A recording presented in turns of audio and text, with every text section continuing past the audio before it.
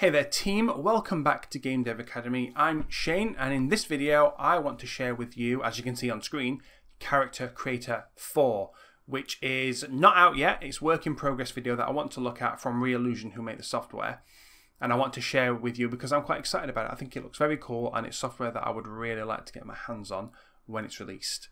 I think it's going to be game changing, and when something excites me like that, like with the Unreal Engine 5 release, I like to share that with you guys. So that's what we'll do today.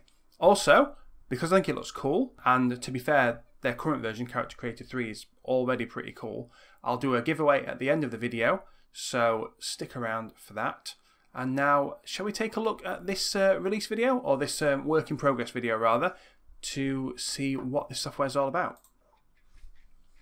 So yeah, as you can see, it's a work in progress video, and they say you can enliven any character. So there we have some examples.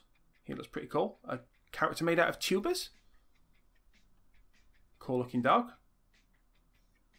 Right, so there's, oh hang on, let's just go back to that. So it says you can auto character import, and it works with the DAS G3 and G4. I don't know what G3 and G4 is. Leave a comment down below if you can tell me what that is. I don't use DAS. The Blender Human Meta Rig, cool. My Human IK, that's the one I like to use, so that's good. And the 3ds Max Biped as well. So there's a lot of functionality and a lot of compatibility there. Cool. Okay, so we can create a character. It brings someone in. And then so it's showing you now all the different places that you can bring characters in from. And they've all got this walk animation applied. One from the Maya rig as well there. So this is characterize any character rig. So hang on that. So this looks like a character that they've paid $10 for on... That's the Sketchfab site, I think. So they've taken one. I can't see if it says here whether or not it was pre-rigged. I'm going to assume it's already got bones, but I don't know that for sure. It is in the T-pose. You can see there are now bones in there, and they are now setting it up to work with an IK rig. And they've added animation. So that looks like it worked really quick. And it's compatible with thousands of iClone motions, so you can get things animated really quickly. So it comes with like built-in motions. Oh, that's so fast. So yeah, straight away it's animated. So retarget original motions. Nice. You can also, they've used the controllers in Character Creator to change the size of it. So even though it was already modeled, because it's rigged, they can change it. We can add spring dynamics. Wow, so that's kind of the overlapping action and the secondary animation on things like tails and ears. It looks like it can add dynamics to handle that for you. If you've ever had to do that by hand, you'll probably recognize how time consuming that can be. So yeah, look how it's working on the tail.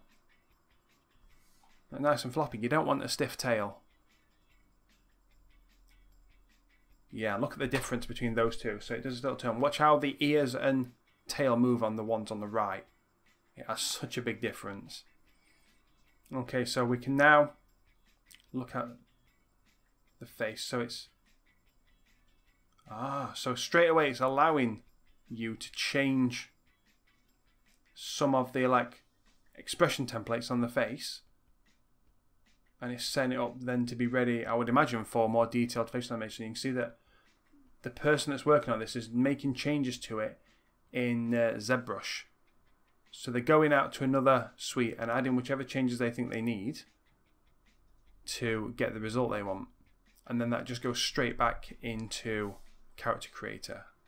Yeah, and they blend pretty well together as well. Look at that. So here... Right. So it looks there. So they've brought in some audio, and it's aligning visemes. So what your visemes are they kind of like the mouth shapes that go with particular sounds when you're talking. So you've got like a ah, ee, ooh. So it's aligning them automatically, I think. And then the animation comes out. So you've got auto lip syncing. Again, such a time saver. If you've ever had to do that before, that is, yeah, this is a big, big time saver. And you can see that looks pretty good. So this one, this gentleman here, having a little sniff. So this is something that I am dying to play with. which is with iClone, you can use the iPhone camera and have the facial animation go straight onto your rig. As you can see, this is happening here. So there are also some settings that look like are in the app as well, but that's going straight in there. And the only reason I've not done this is because I don't own an Apple device. I'm not yet in the cult of Apple. Look at how cool is that? Just straight away. And I've seen some people with YouTube channels create some like ridiculous, like the animation's so good and they've done it so fast using this. So yeah, it goes straight onto the character. And look how much fun he's having. So all the puff and the crazy eyes and oh dear, and looking a bit sort of creepy. So we've brought in another character, and now they're sorting out skin weight of the cloth, so they can add things as beards and things, which is probably going to affect then how it moves and which parts of the body it goes with.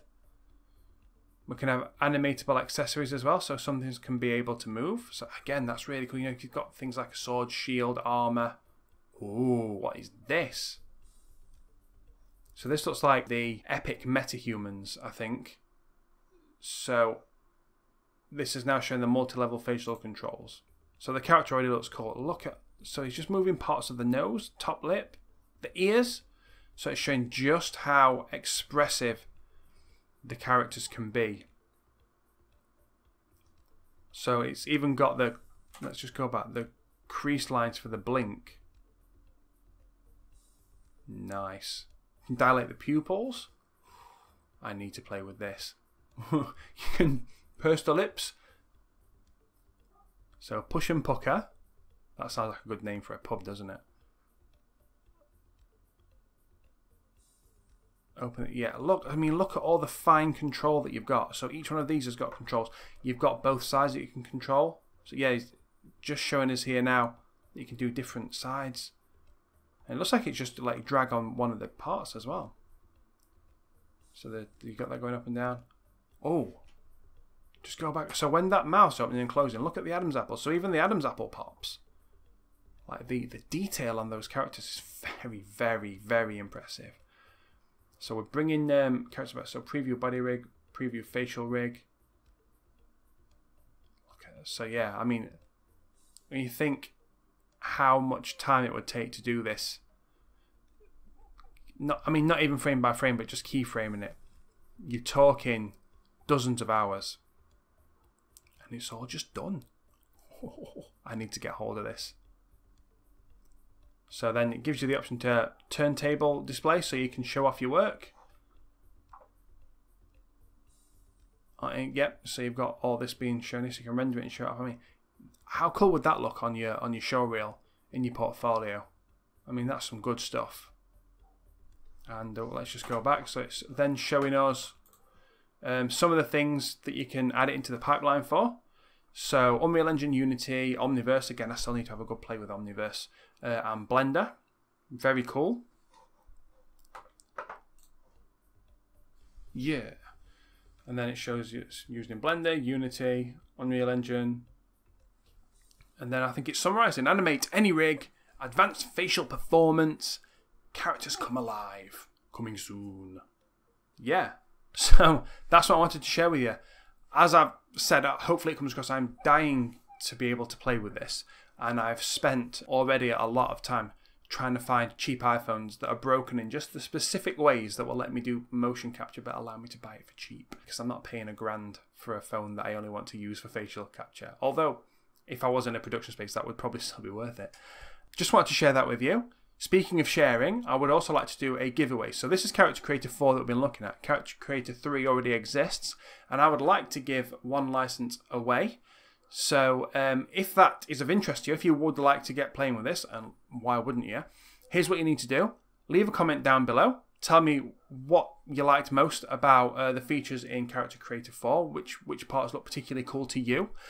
Leave that comment, make sure you've liked the video, and make sure you subscribe, because in 1 week after this video goes live, I will be going through the comments, picking one at random, and I'll release a video to say who's won the license, and then we'll get details, and I'll send you some software, dude. That's it. I've also been creating videos, so this is the second one I've done. The other one is for iClone 8, which is also work in progress. If you'd like to see that video, it'll be linked down below and also on screen somewhere, so make sure you check that out as well. But that brings us to the end. Hopefully you thought this was interesting. I know I did. Thanks for watching, and I'll see you in the next one.